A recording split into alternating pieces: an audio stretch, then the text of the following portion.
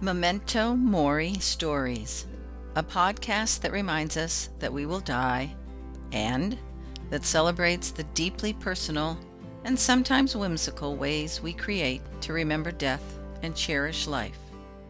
How we bridge the gap, the sometimes deep, painful, and soul-searching gap between life and death.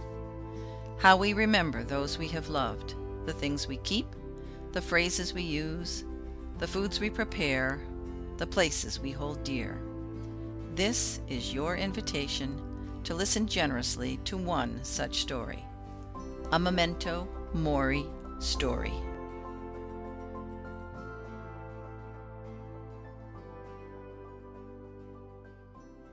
My parents were unable to go back and visit their family in China till after 1972 because there was no way to get a visa to visit communist China where they were both born.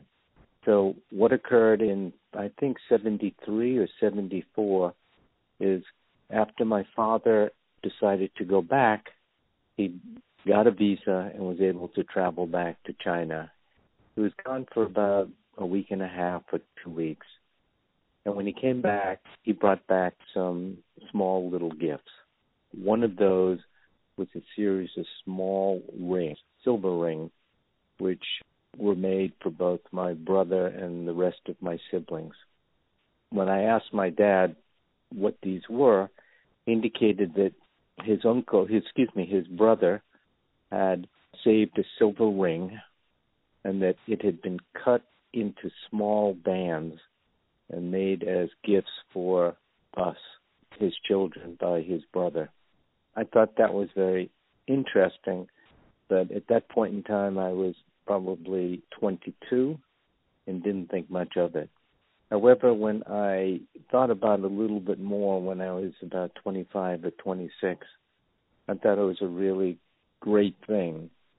And what I did is I had the ring soldered and I wore it on my right hand where my ring finger would be to remind me both of my parents and where they had come from, since I had never met any of my parents' relatives who lived in China.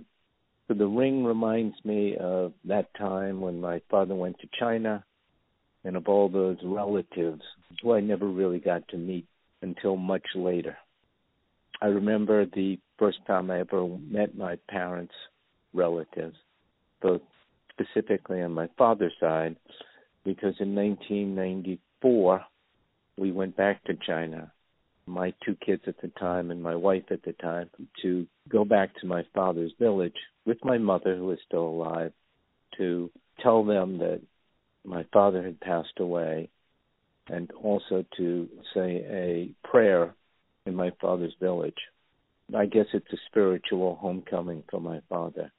At that point in time, I met two of my uncles and my aunt, and they commented on the fact I had this little silver ring, which they had given as a gift over 20 years before. The interesting thing about this ring is silver tends to tarnish, but either through wearing it since 1975 or so to now, it's never tarnished. It's always stayed a bright silver. And when I look at it, it reminds me of my cultural upbringing and those relatives who I met once but have really not seen again.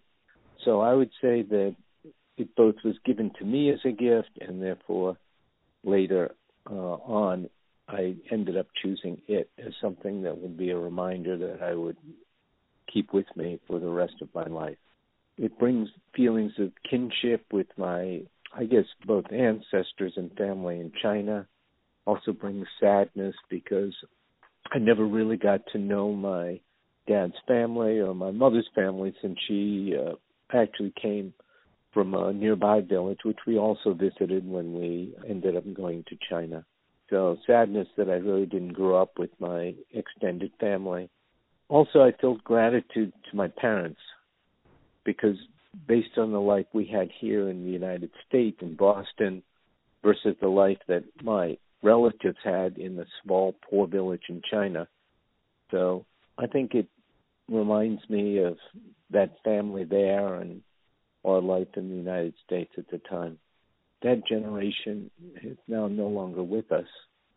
I still have many cousins in China.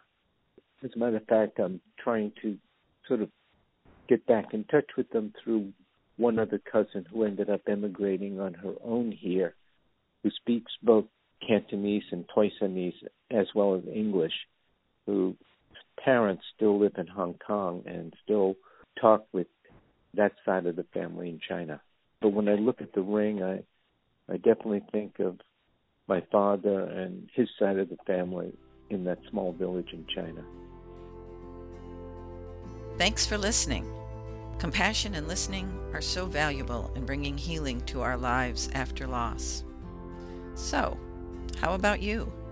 Do you have a story about something that reminds you of a special someone, a beloved pet, an event, or a place that brings comfort? Please contact Memento Mori Stories through this podcast or our Facebook or Instagram pages. I would love to hear from you.